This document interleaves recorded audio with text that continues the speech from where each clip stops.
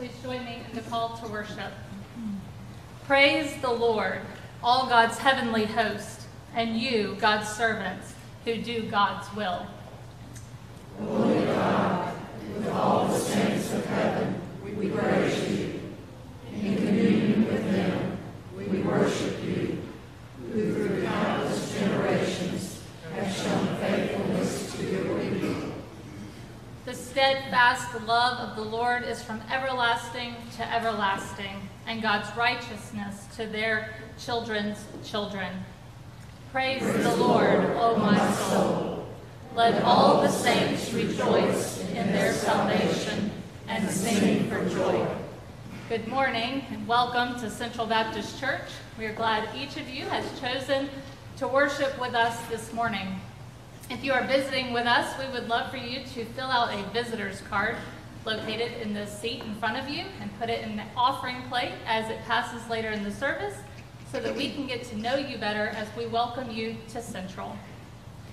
As we worship together on this All Saints Sunday, we are thankful for those who left their mark on this earth for us and for our children to come.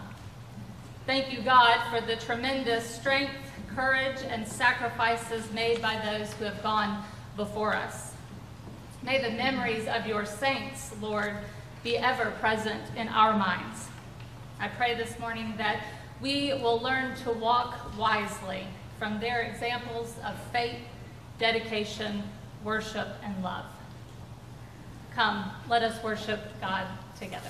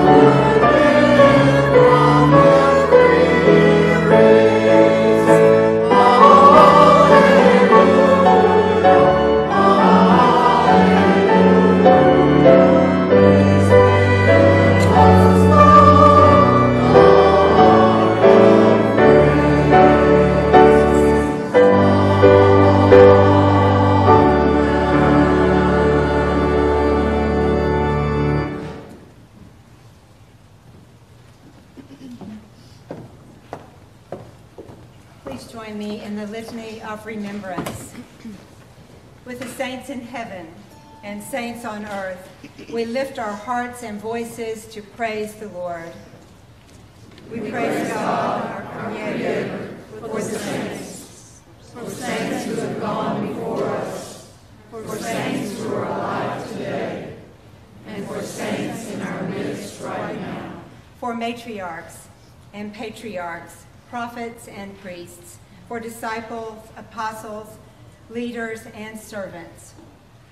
For those who by teaching and example brought us to personal faith in Christ and exemplified the blessing of knowing you and the joy of serving you.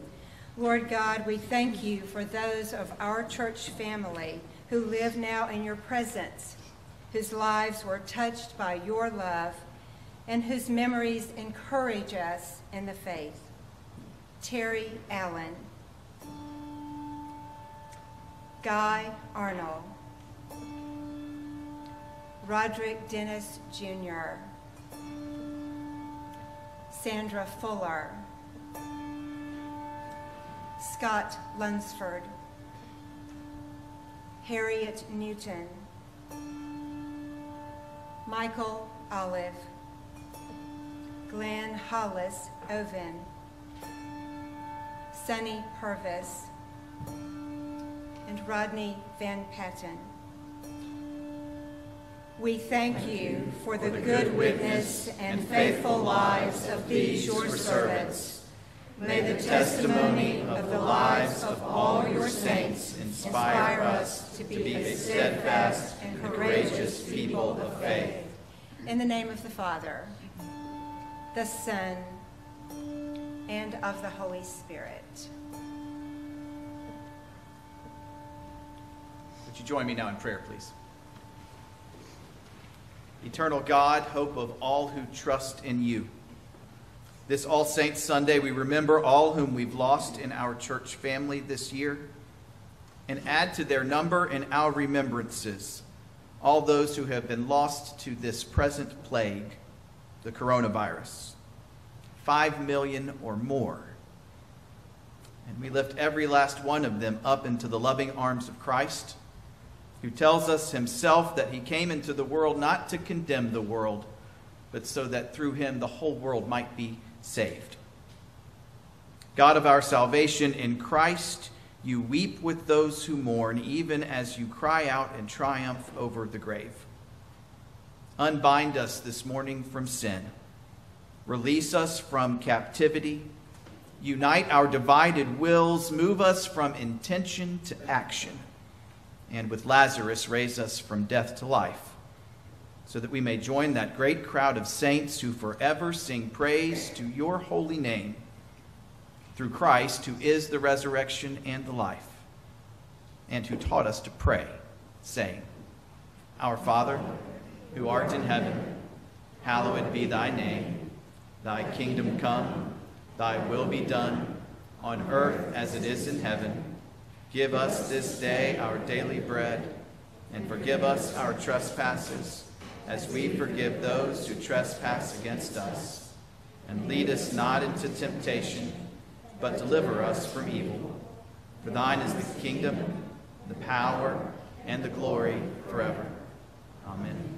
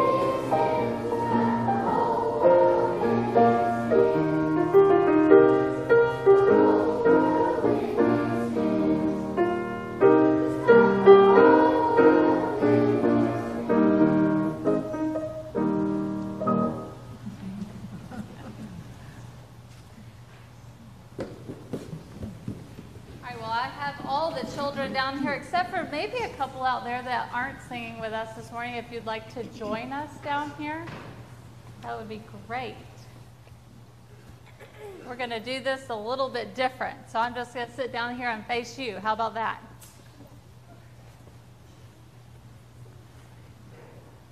All right, raise your hand if you've ever heard of a man in the Bible named Jonah. I bet you've heard of Jonah. Yep. I'm just going to give you a little recap of Jonah's story. If you've never heard it, then you'll hear it for the first time.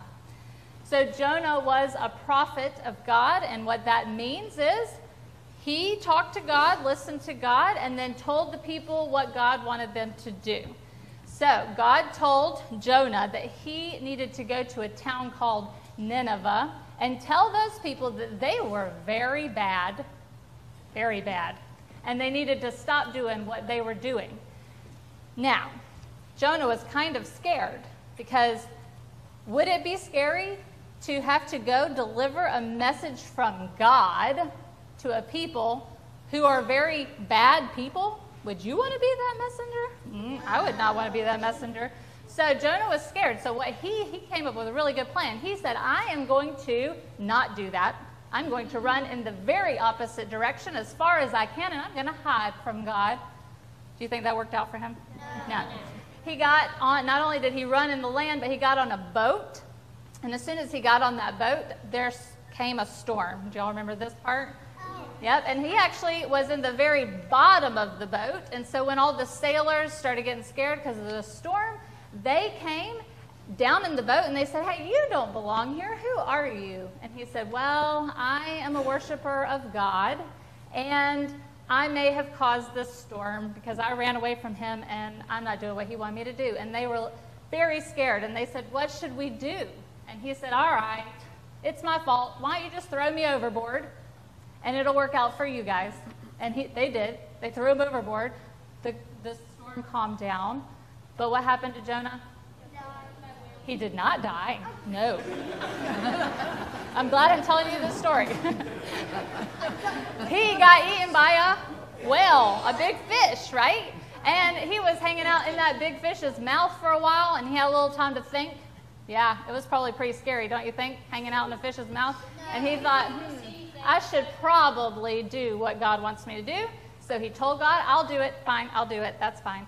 So the fish spit him out on the land, and he went to Nineveh, and he told the people what God wanted him to tell them. So we learn a really important lesson from God today, from Jonah today, that you can run from God, but you cannot hide from him, right? Y'all remember that lesson. We should really pray and listen to what God wants us to do, and when we know what God is telling us to do, we should do it, right? Let's pray. God, we know we cannot hide from you. You know what we do and what we think all the time. Give us the strength and the courage to follow your directions. In Jesus' name we pray. Amen. All right.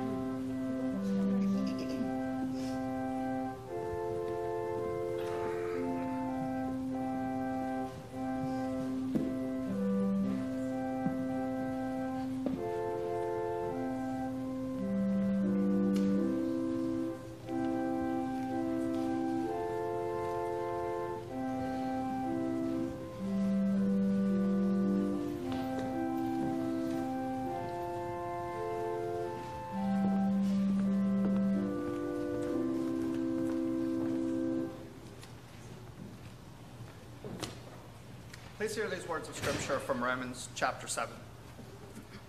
I can anticipate the response that is coming. I know that all God's commands are spiritual, but I'm not. Isn't this also your experience? Yes, I'm full of myself. After all, I've spent a long time in sin's prison. What I don't understand about myself is that I decide one way, but then I act another, doing things I absolutely despise. So if I can't be trusted to figure out what is best for myself and then do it, it becomes obvious that God's command is necessary. But I need something more. For if I know the law but still can't keep it, and if the power of sin within me keeps sabotaging my best intentions, I obviously need help. I realize that I don't have what it takes. I can will it, but I can't do it. I decide to do good, but I don't really do it. I decide not to do bad, but then I do it anyway. My decisions, such as they are, don't result in actions. Something has gone wrong deep within me and gets the better of me every time. It happens so regularly that it's predictable. The moment I decide to do good, sin is there to trip me up. I truly delight in God's commands, but it's pretty obvious that not all of me joins in that delight. Parts of me covertly rebel, and just when I least expect it, they take charge. I've tried everything and nothing helps. I'm at the end of my rope. Is there no one who can do anything for me? Isn't that the real question? This is the word of the Lord.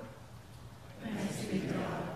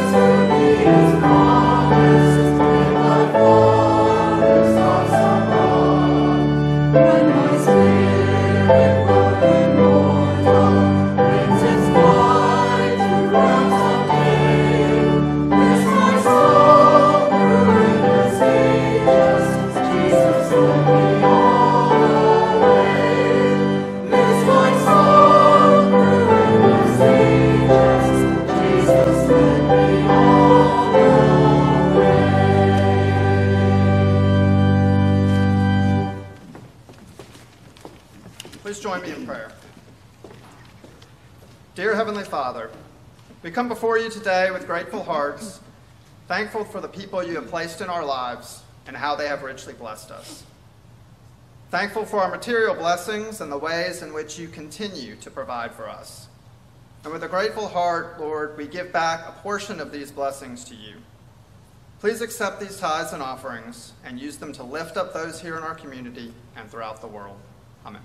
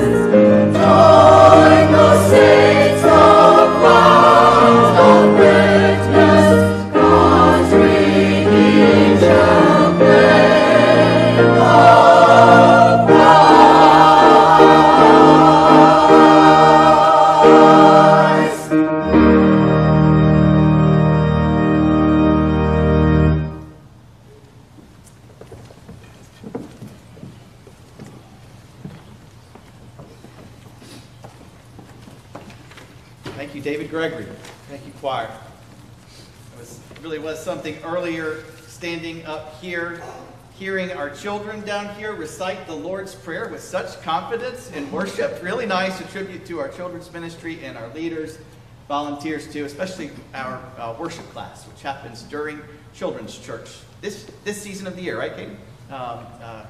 During our worship service. So a tribute too, I'm sure, to all of our parents. You all recite the Lord's Prayer with your kids every night before bed, right? Just like at the Sound House. Anne Lamott is a Christian writer and sometimes speaker who has been very open over the years about her process of recovery from various addictions. 20 years ago now, she wrote a memoir of her life story called Traveling Mercies. The book recounts her life and lessons learned along the way. Lamott grew up in freewheeling California, the child of Bay Area, free-thinking, free-living hippies. In some ways, she had it all growing up. She had educated parents, an upper-middle-class lifestyle, great schools to attend, good friends. She showed great promise as a tennis player. She pursued that talent through her childhood and into young adulthood. She got to go back east from California to one of those prestigious liberal arts schools in New England. In some ways, she had it all, but in many other ways, she didn't. Her parents could be distant and sometimes self-absorbed. Her mother, always somewhat unsatisfied with life, kept chasing after the next thing, eventually basically abandoning the family so that she could go to law school and begin a legal career. There was often little to no structure in the home for Anne and her siblings. Alcohol was always present. Late night parties for the adults, her parents and their friends, became the norm at her house. So Anne found herself spending more time at friends' houses growing up with parents who would be up to make breakfast for them in the morning or to help them off to school. Houses with more structure and more love than her own. Despite her best efforts to escape the bad habits of her home, it was the San Francisco Bay Area of the late 1960s and early 1970s, so by high school. Alcohol and even drugs had seeped into her own life and the lives of her friends, and in more than just the usual teenage Friday night party kind of way. By the time Lamott came home from college, she was both ready to embark on what would be a successful writing career and weighed down by her constant use of alcohol. She had trouble keeping relationships.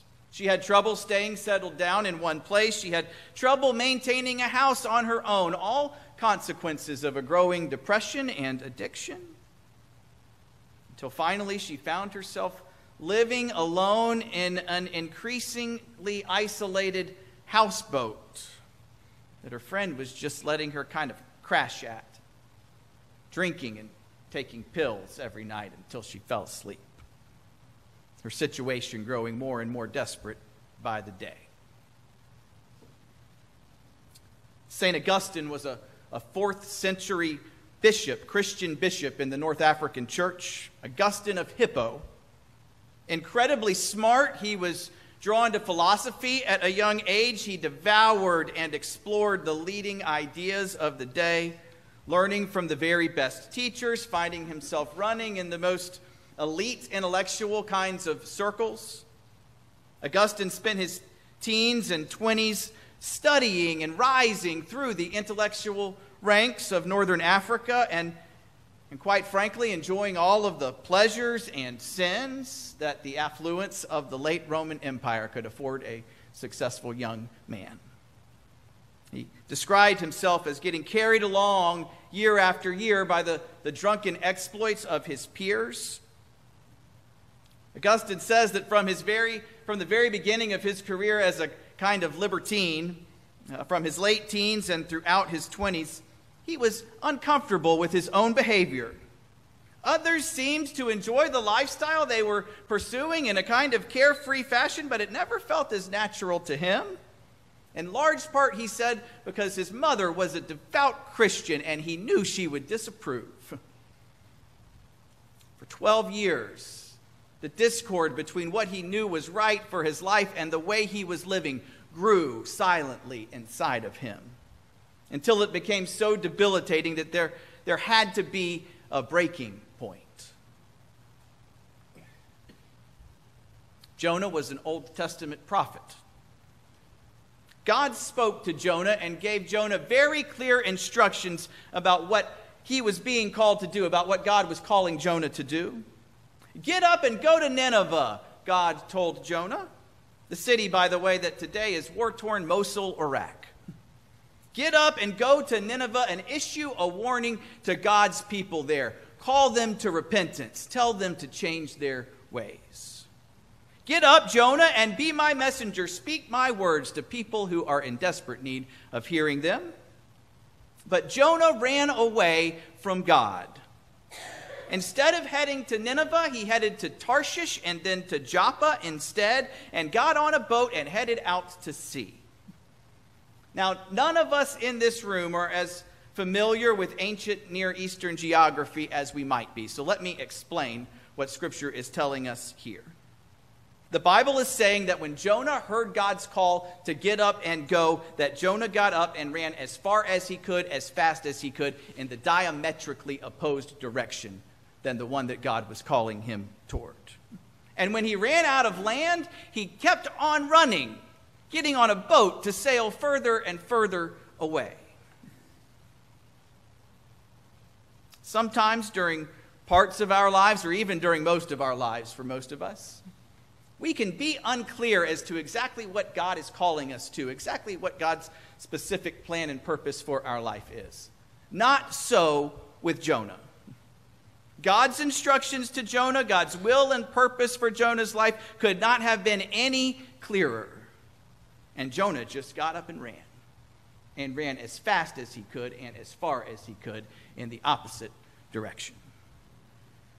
He got on a boat, and as often happens when we run away from God, y'all know what happens next. Jonah quickly found himself in the midst of a storm. The storm grew larger and larger. The boat was in danger of being overtaken by the waves. Everyone on board was in danger of drowning. And the other men on board found the one person they didn't recognize, the one they didn't know as well, the new guy on the ship. They said, "We don't know you, Jonah, but you have to be responsible for this somehow." And Jonah said, "I am. I ran away from God. This is all my fault. Just throw me into the sea and all will be well." And the men did. They threw him right over the side of the ship and into the roaring waters below. They threw him into the stormy sea to drown.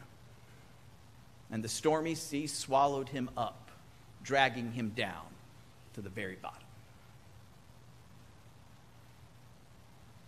Have any of us here ever felt like that? Desperately alone, perhaps, like Anne Lamott on the houseboat? Maybe like St. Augustine, more than a decade into a growing emptiness and anxiety and inner turmoil that just will not resolve itself. Or like Jonah, knowing that we're running away from God, finding ourselves increasingly consumed by life's very biggest storms. Has anyone here ever felt like that? I have.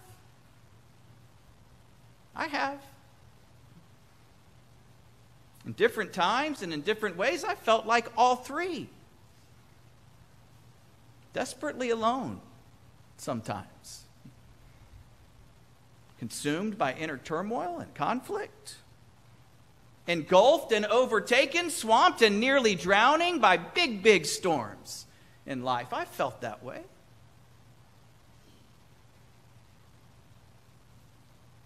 Paul gets a little bit at this exact idea in the passage that we've already read in worship. Matt Markham read it for us. "What a wretched man I am," Paul says. "Who will rescue me from this body?" Paul is talking about the divided will, the difference between our intentions and our actions. The thing I want to do, I cannot do, he says. I know exactly what the right thing to do is, but I cannot do it. And the wrong things, the very worst things for me, those are the things I do. I know I shouldn't do them, but I can't help myself. Paul names this phenomenon, this weakness that exists inside all of us. He calls it sin. He says it's not me. It's the sin living inside of me that causes me to be this way. In my innermost being, though, at the very core of who I am, I'm good. I want desperately to be good. Augustine writes about his own conflicted desire to overcome his libertinism. I prayed to God, he said. Let's remember, this is a bishop of the early church, a theological giant in Western Christianity. He says, and I quote, I prayed to God, give me chastity and temperance, but not yet. For I was afraid, Augustine writes to God, that you would answer my prayer immediately. Cure me of this disease of lust which I wanted satisfied rather than quelled. Save me from this life I'm leading, but not till summer's over. Augustine says that might be a good country song. Augustine follows Paul's lead in his discussion of the divided will. I made all sorts of accusations against myself. I cudgeled my soul, he said, but it fought back. Until in a singular moment in his own life, the inner turmoil got so bad that he just immediately fled the house where he was staying, ran out into the backyard, and as far away from the house as he could until he found himself in the corner of the backyard enclosed by a wall, as if he could actually run away from himself if he tried hard enough. This is our experience, right? This is the human experience. Anne Lamott, night after night, alone in the dark, desperately wanting her life to change and failing to find the will to make it so. Augustine praying the prayer that many of us have at least thought before. God, save me from my excesses, but not today. Paul talking about the difference between intention and action and naming the sin that fills the gap. Jonah hearing the call of God and running away as fast as he can until he finds himself in a storm that's about to kill him. These things are true to our experience. But it's what happens next in each of these stories that really makes the difference. One day, Paul, unexpectedly, ordinary day, traveling down the Damascus road, saw a blinding light and heard the literal voice of God. And he was set free. His life was changed forever. In the depths of her depression and disease, Anne Lamott says she would get up on Sunday mornings and wander out to Marin City, to the flea market there that was held every weekend, just to get out and be around other people, just to try to stay sane, she said. She'd drag herself out of that houseboat on Sunday mornings. There was a church on the edge of the square where the flea market was held. Through the open doors on Sunday morning, you could hear the music. One Sunday, she says, she wandered just to the edge of the door, standing outside in the square at St. Andrew's Presbyterian to listen.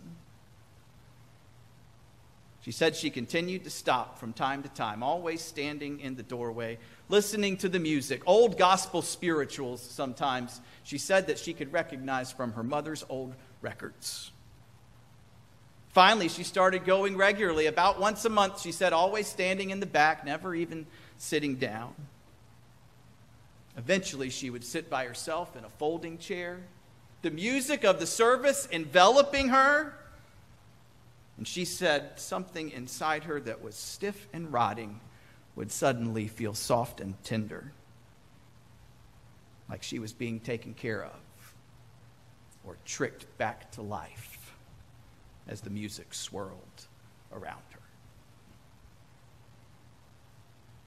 One night on the houseboat, as near to death, she says, as she has ever been,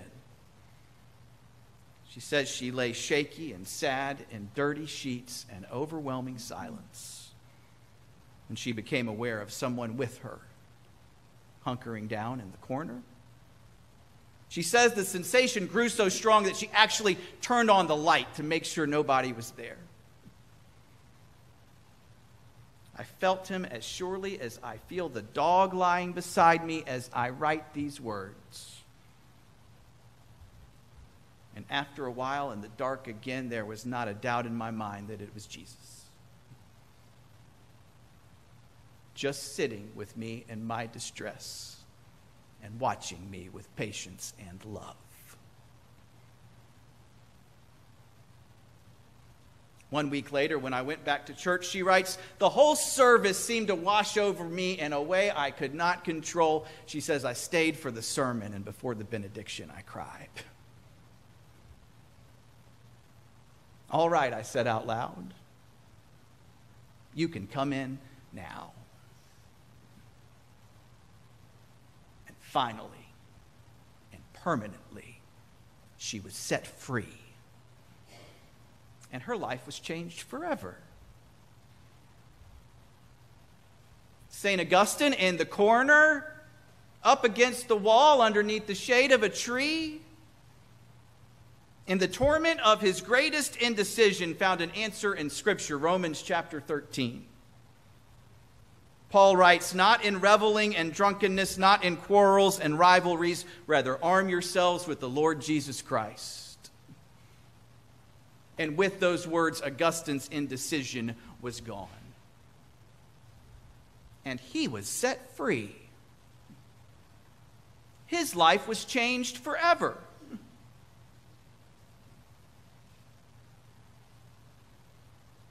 So what's your story? What's your God story this morning? When you've run away from God, when you've tried to run away from yourself, when you've been desperate and alone, when your best intentions have failed you, how has God rescued you? God has.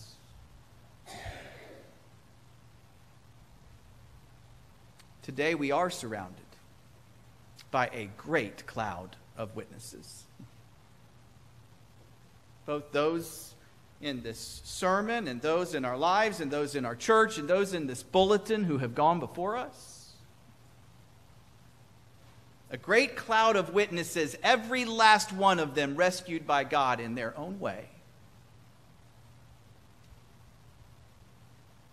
And God comes to rescue us too. Wherever we are, whatever we've done, whatever indecision plagues us, whatever intentions fail us, God rescues us too, to freedom and salvation. Would you join me in prayer?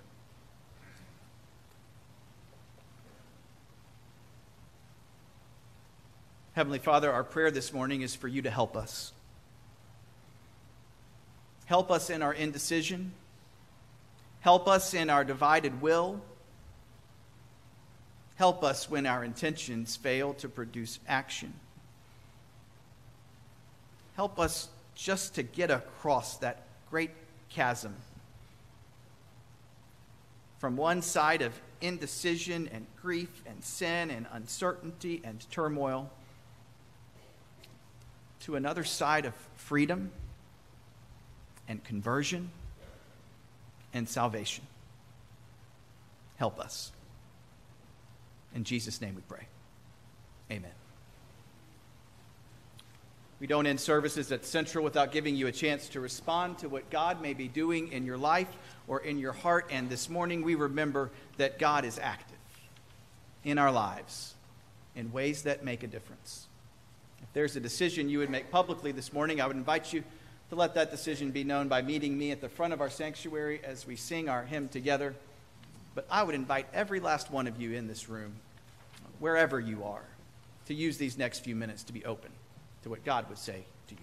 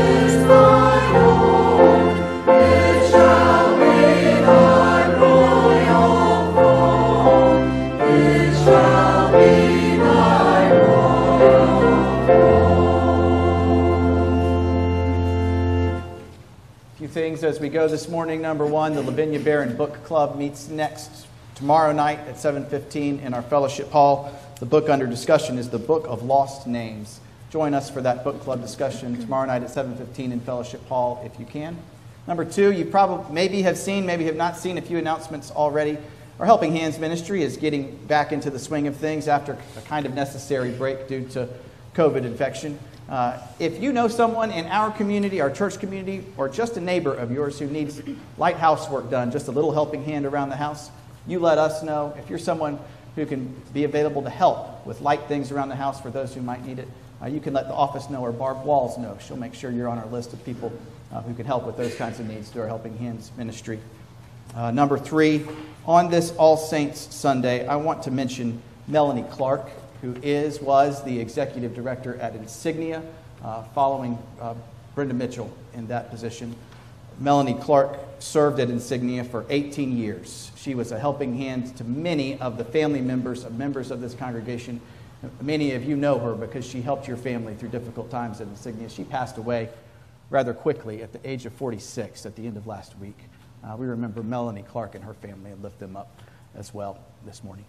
Thank you for being present with us in worship today. I hope we all leave this hour of worship encouraged and emboldened to be faithful representatives both of this church and of our Lord Jesus Christ.